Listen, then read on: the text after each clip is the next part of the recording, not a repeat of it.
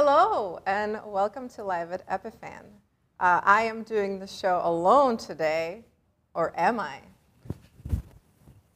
Oh my God. And we have a comment right away.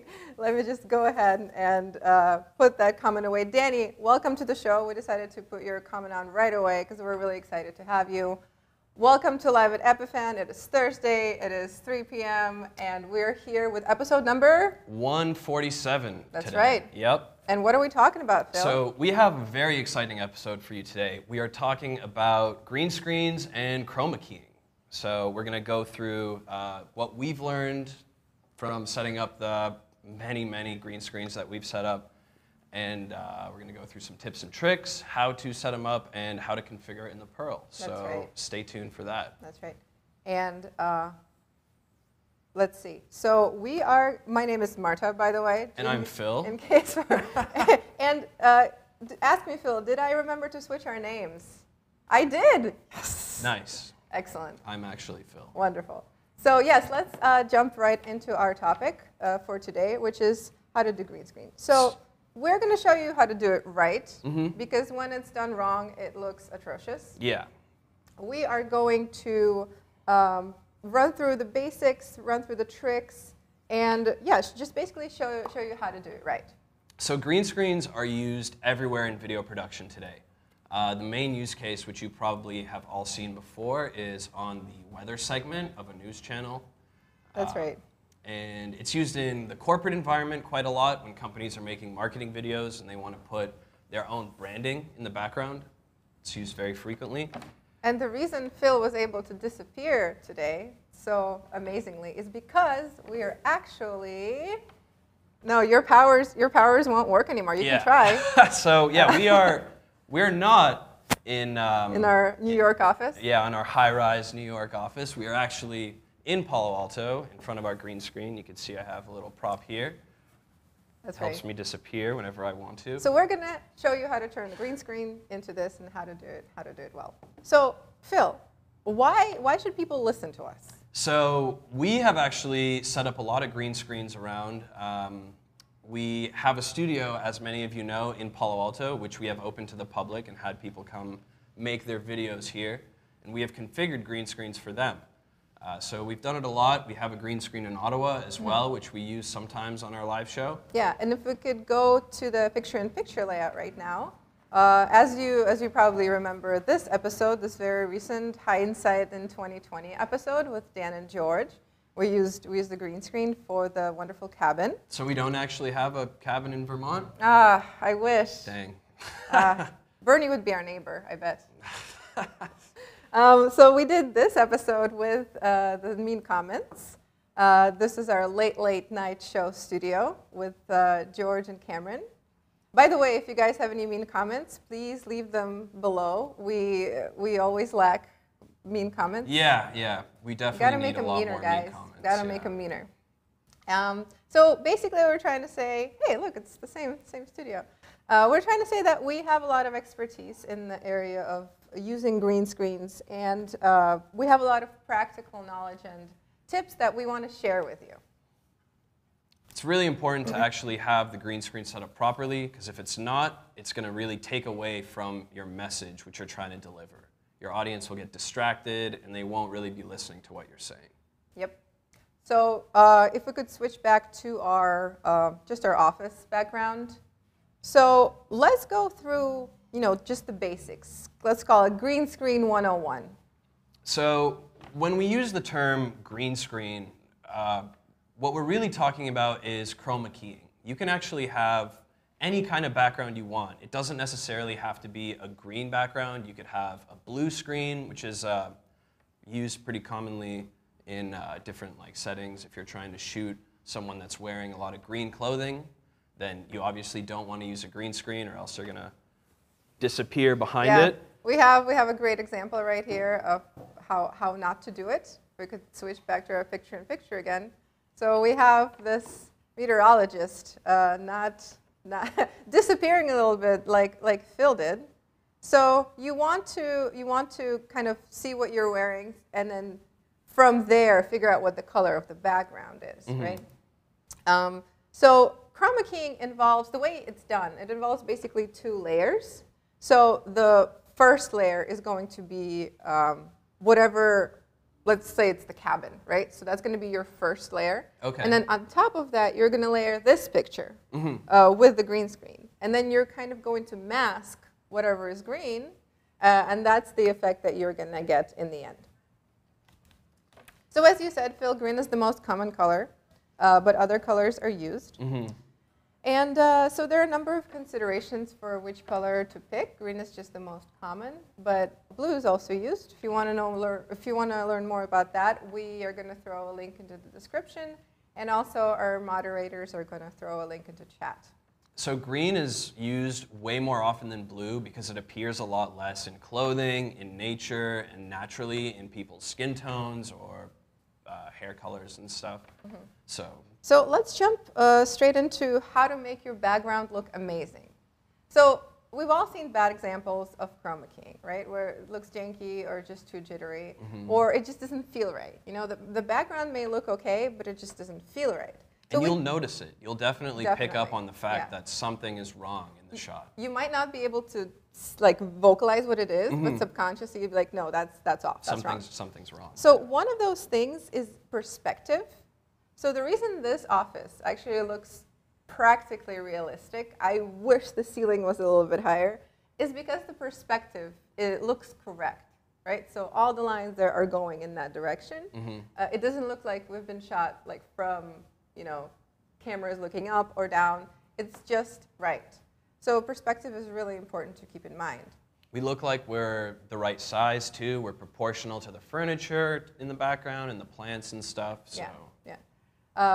If we, for example, I'm going to go ahead and switch to the video layout. This is our wonderful cabin that we love so much. And the perspective here looks pretty good as well, but it could be a little bit better. It looks just a little bit strange. And the lighting is a little off too. We seem a lot more white than we should be in yellowish, yes. In this, yeah. So it's tricky, but it takes some practice, but it can be done. Another thing with this particular cabin, my beef, is that it's too sharp. The image in this background is almost more sharp than we are, which shouldn't really happen. And I'm going to ask my colleague Victor to switch to the next video that we have, and it's going to be much better. Check that out. Oh, wow, that looks really good. Look, there's our colleague Kevin right there behind you. There he is. Oh, no, other way. Yeah, other way. This one looks amazing, I gotta tell you. I found this, like, you know, free stock video, and it literally looks like we're in this office. So the perspective here is really good. There's a little bit of blurring in the background, and the light is set up correct, and the perspective is great. So it's another actual really good tip for making your green screen look good is to know what is behind you and which way you should be looking if you're trying to interact with, you know, Kevin or whatever. Like, yeah, Kevin. That's Kevin. There we go. And the final tip we have is about scale. So when we talk about scale, it has to feel like you're proportional to the other elements in the background. So right now, like, we're in grass, so it kind of feels like we're too big for this scene. But if you're going for that effect, fine. But if you're going for a realistic effect, think about scale as well, proportion and scale. So that's my grass example. Okay, so let's go ahead and jump into the next thing, pro tips. So we've covered like the basics, but now let's cover the pro tips. So first very important tip is, you know, we already kind of talked about this, but be conscious of what you're wearing. So as an example, yesterday I was wearing a black sweater and we set up the chroma keying and it looked really good. And today I put on a dark blue, like a navy blue sweater, and when we sat on set, I was a little bit transparent. Now there's obviously no green in this sweater, but the camera and the pro will still pick up elements of green and make me transparent. So, that's right. So you got to be really, really careful when picking what you wear. Again, going back to the meteorologist example that we showed you earlier, you can disappear completely. And same goes for the props that you use. Now, Phil's desk isn't just messy. I have he actually an array of props here. that are prepared. So Phil, tell us a bit more about those props. So these are all green props, and it's actually really cool because these are not disappearing behind the green screen. A lot of them are very visible because the shade of green is so different. And you can actually control in the Pearl how much green is allowed to be taken away. We're going to talk a bit more about that later. We are going to talk about that a little bit later. But it's really cool to see a couple of different effects that happen. With this water bottle, for example, you can see some green kind of come through. Even if like shake it around. Especially if I shake it, it's definitely green. Yeah. And for this nice thermos I have here, this is really interesting because the E in the front is not transparent at all. You can totally see that. But if you move it in light a little bit, so it all depends on light, right? It's all dependent on light. You can pull it off, but it's dangerous. So be you careful. see there's like a little bit of reflection that's happening because it's quite a shiny thermos, sorry. And that's actually, you might be able to see some like discoloration and a little bit of reflection there when you kind of move it around. And you have some more greens over there, but none of them are disappearing. Yeah, so this one's disappearing like a little bit, but not too much. It's quite a different shade of green than our green screen. Same with this guy. Yeah. I just wanted to pick a couple things up off in the office and Phil found everything green in the office and tried to make it disappear, but it was really, really difficult. Yeah, but that's a really good tip. Yeah. It's a really good tip, though. So another thing is using proper lighting. So for this background to disappear completely, you want to make it as smooth as possible. So let's actually have a look at the way it's set up for us right now. I'm going to go ahead and switch to the green background that we have. It looks pretty good, right? There are a few wrinkles, maybe here and there. Couple wrinkles, yeah. What's helping to smooth out those wrinkles are two things. First of all, we're flooding it with light. We have like two really strong lights that are just making it really, really, really even and smooth and green. They're always pointed in the same orientation and always at the same brightness and consistency. We just want it to be as consistent as possible. That's the most important thing. And the second thing that can help you blur your green background is actually the lens on the camera. The way it's set up right now is it's in manual focus and it's focused on us only. And everything behind us is a little bit blurred, making it more smooth. There's a name for that effect, isn't there? A bokeh effect. Bokeh effect, that's what it's called, yeah. Yeah, I love that bokeh effect. I'm going to switch over to our picture-in-picture layout real quick, and I just wanted to show you. So for studios, they actually try to stretch the background as much as possible because that creates a really, really even effect. Yeah. So that's also something to think about. Make the green screen as smooth as possible. If you can have like a paper or card green screen, that's always going to work a lot better than a cloth, just so because you don't have to stretch it out and keep it ironed and everything. So try to get that if you're looking for a green screen. So Victor, let's go ahead and switch to our regular background, office background. Phil, what other tips we got? Pro tips. So another pro tip is for all you glasses wearers, don't wear your glasses because the glasses are going to cause some reflection in the light and it's going to distort around your eyes a little bit. So if possible, wear contacts whenever you are working with a green screen. And another thing is hair. Hair can, be frizzy sometimes. I think even my hair right now a little bit looks just a tiny bit green.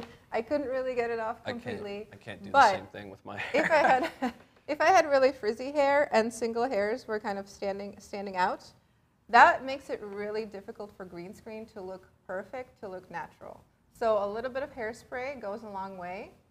Keep in mind that flyaways can cause some weird things with green screens. Okay, so those are the pro tips. Should we check on comments? Yeah, let's definitely check on comments because I'm seeing some very good comments over here. So Michael Graves, how far to the background separation helps?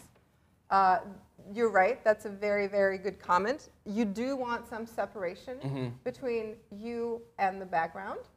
So right now we have about like 3 meters, like 9 feet. 5, 6 feet maybe? Yeah.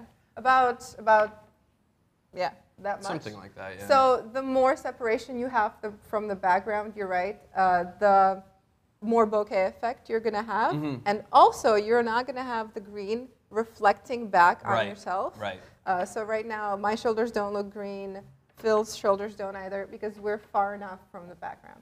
So like I can't touch it with my hand. I can't reach it. Another tip, which is really good, is to actually have a light facing your backs. So we have a light right behind Marta, and that's actually helping to get rid of a lot of the green that you might typically see around the edge of Marta. Mm-hmm. Thank you for that comment, Michael. That's a really good point. Another one we had was asking about how many lights we have right now. So Tim Trott is actually asking that. How many lights we have on the background? So we only have 2 big lights pointed towards the green screen, and then we have, if you're wondering about our whole lighting situation, we have 4 Savage, I think they're called like E50 lights or something. And they're pointed directly at us, and then we have one directly behind Marta that's just the rim lights. Yeah. So a total of 7 lights. Mm-hmm. We have 2 of them are really, really bright, and they're pointed at the green screen. You can see I'm getting kind of red because it's pretty hot. It's all really these warm. lights It's just really warm. pointed. And the way we have it set up, these are a little bit more yellowish, and these are a little bit more blue to create a more 3-dimensional effect. Yeah, you want to do that when you're lighting just to kind of balance out. All right, let's see what else we got. How many lights? What Epiphan products do green screen other than Pearl 2? It's a good question. For now, only Pearl 2 can do green screen. Pearl Mini is unable to do that. There's some green breakthrough on the edges. It's hard. It's really difficult. Remember that we're doing this live. We're not doing this in post. This is happening on the fly. So another thing, when we set it up yesterday, there was absolutely no green around our edges, but the lighting changed just a little bit. You know, we do have a lot of windows in our office, and it's quite gloomy today. And when we set it up, it was very, very bright. So definitely keep that in mind, that any small changes in lighting could really change how the green screen, how effective it is. So another question is, where do you typically get backgrounds? So Amazon. This one, do you remember where this one came from? This gigantic one? I think we bought it off Amazon maybe, but it was just a cloth. You know, we kind of made the curtain ourselves. Yeah, it's just a gigantic curtain. It's really, really heavy. It's really difficult to move. Yeah. This thing that Phil has right here is just a really big green cloth. I'm sure you can find it on Amazon. It's really fun to play with. I remember the episode with Cameron, too, where he really, really enjoyed the Halloween episode. Yeah. He really enjoyed that. Thank you so much for your questions. Please keep them coming. We're going to try to answer them best we can. More mean comments. Yeah, please, more mean comments. Is that the CYC in your facility? I don't understand that question. I don't know what CYC stands for. I don't know what CYC is. Danny, if you can maybe explain. Yeah, clarify a little bit. All right, so I think we covered a lot. Let's go back to our topic. Actually, hide that comment real quick. There we go. So, for those of you just joining us, we are talking about green screens and chroma keying. And now we're going to tell you how you can set up chroma keying using your Pearl 2. So, green screens are not just for post-production, as we talked about earlier. Our Pearl 2 hardware encoder actually lets you chroma key live video. That's right. So we're going to explain to you what the steps are to use Pearl 2 to get rid of this green background. That didn't work. Get rid of this green background and make it into a office background. So here are the steps. So there are 3 main things that you actually have to worry about when you're doing this in the Pearl settings. These are called key color, key threshold, and key edge blend. And we're going to go through exactly what these mean right now. So I'm going to switch to our picture-in-picture layout. So, okay, in order to use chroma keying with Pearl, step number 1, go into your web UI, which we have open right here for our local Pearl. Step 2, create a new layout. These are all of our hot layouts. So we're actually going to be playing around with this test layout, but we're not going to make it go live. So add a new layout. Your new layout appears. Next step is you want to create 2 layers. We're just going to show you how to do with an image for now. So right here, I'm actually going to delete this and start from scratch. So I'm going to add a new item here at the bottom. It's going to be a picture. I'm going to stretch it full screen. And then I'm going to find my office background that I'm going to use. I'm going to use this one because I like it. I actually blurred it just a little bit in Photoshop, going back to earlier. Blurring the background just a little bit will make it look a bit more realistic. OK, so we have the background, and now we need another layer on top where we're going to be taking the green away. So let's go ahead and add a new item. There's going to be a video source, also going to make it full screen. And the source that we're going to select is called main camera. So here we are. You can still see the green. Now we're going to get rid of the green. We're going to press Enable Chroma Keying. Now we have to pick the color that we want to get rid of. This is a bit kind of overlaying. OK, so the color we're going to pick, we're using this eyedropper tool, pressing in the area where the green is the most consistent. Yeah. So you don't want to pick something that's a little darker than the rest of the screen or something or an area that's lighter. You want the most average green. And voila, we're already seeing an improvement. There's still a little bit. Sorry, Phil. I'm going to try to fix that. There we go. You're smiling now. There's a little bit of green jitter around my hair, but we're going to try to make it even better. So now, Phil, what are these settings that you mentioned here? So key threshold is essentially how much green we are able to take away. So the higher you make it, the more different values of green it will allow. So it talks about the variation of color, basically. Yeah, exactly. How far away from that one green that we picked you can get and still take it away. So what would happen if you put it to like 100 right now? If I put it to 100, we're just going to disappear completely because it's taking everything away. OK. This thing is pretty sensitive. So even if I put 10, we might disappear completely. Oh, we don't. What? That's amazing. I'm going to put it to 20. OK, as you can see now, it looks very, very strange. I'm missing eyes. Yeah, you got no eyes there. Only the colors that are as far away as possible from green remain. So we usually put it to something like, let's say 3.5, and you can use decimals. Yeah, definitely use decimals when you're playing around with key threshold and edge blend. So 3.5 actually seems just a bit too jittery for now. I'm going to put it to, let's say, a 5. But there's another parameter called edge blend that can help us get rid of this final green kind of outline that we have around ourselves right now. So the edge blend is basically like feathering if you're a Photoshop user. It basically kind of blends the edges a little bit, taking away a little bit more green with it. So if I set it to maybe 2 right now, I think it's going to look much better. There's still a tiny bit of green, so maybe even up this one a little bit. It takes some playing to get this right.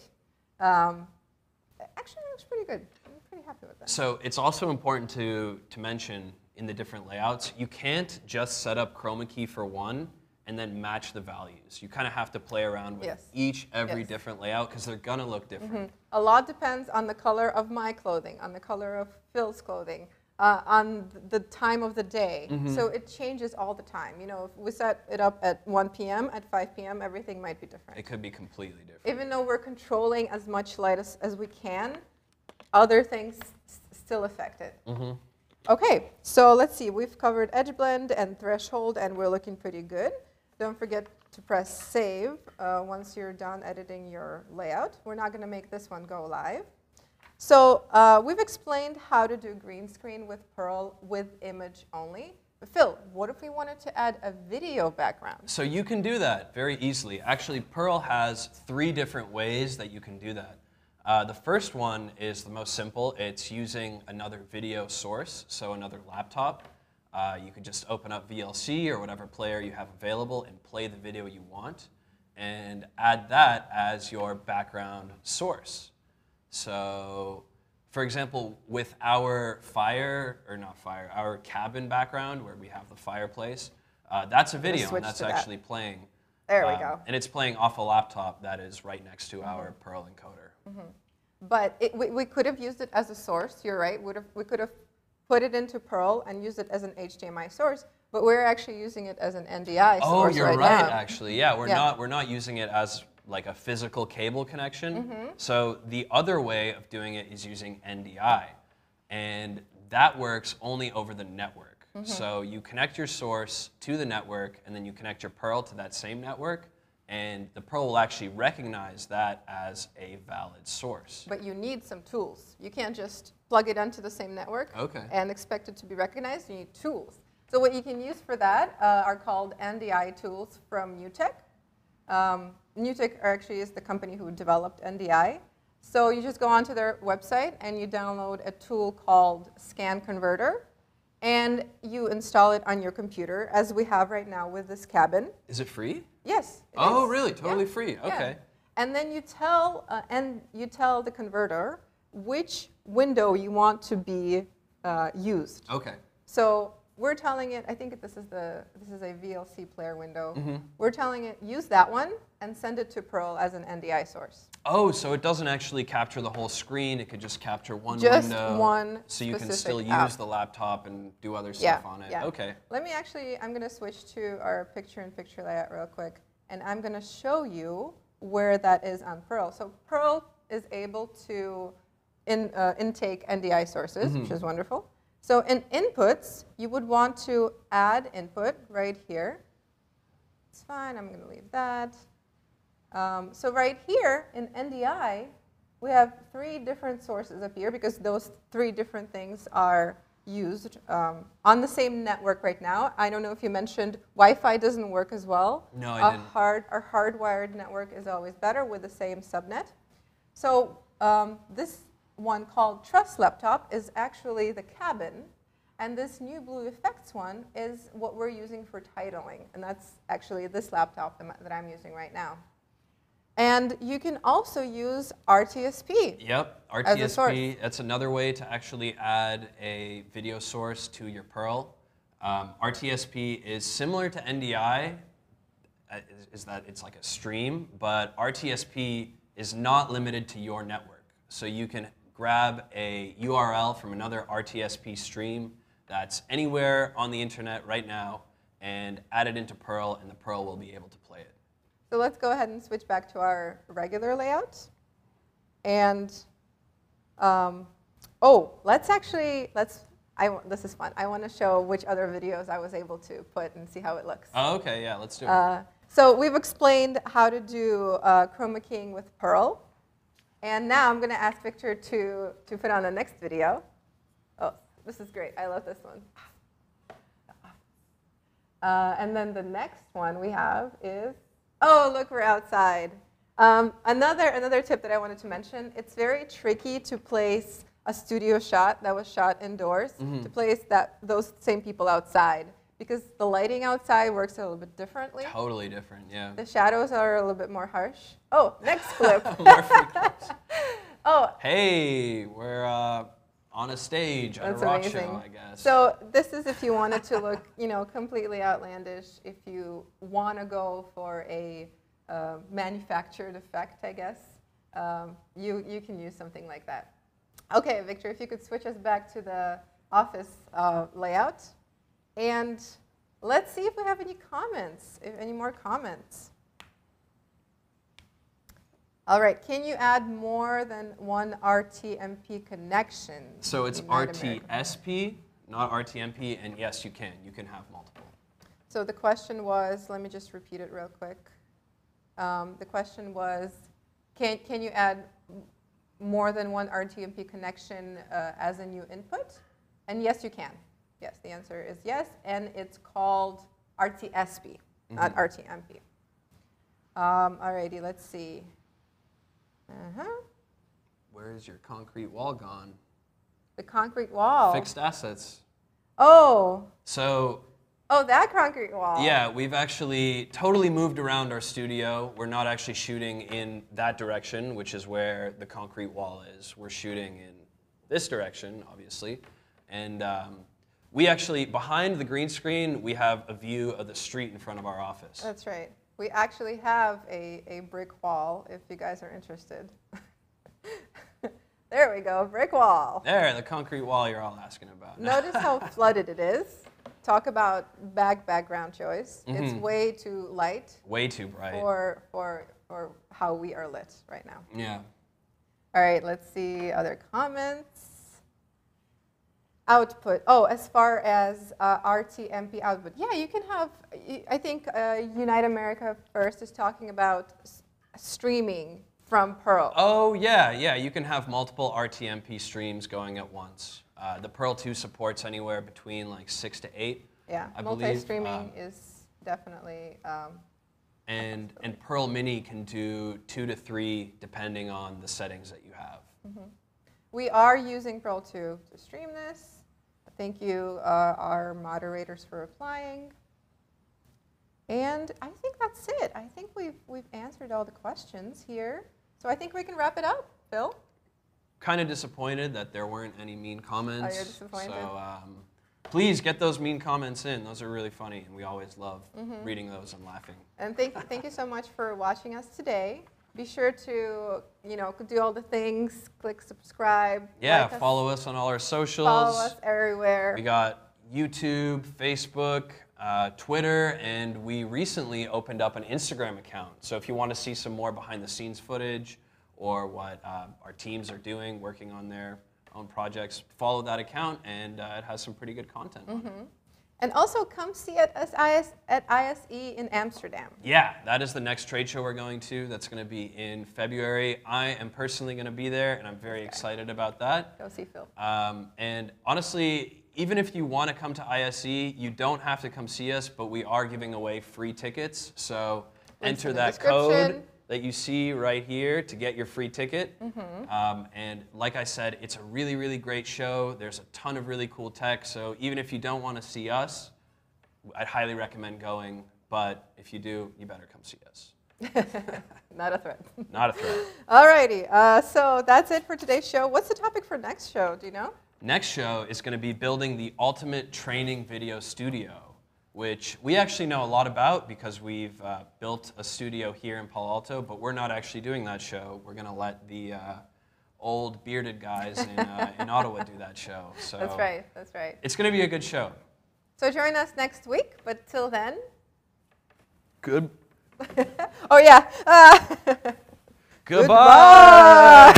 We totally failed at that. Take us out.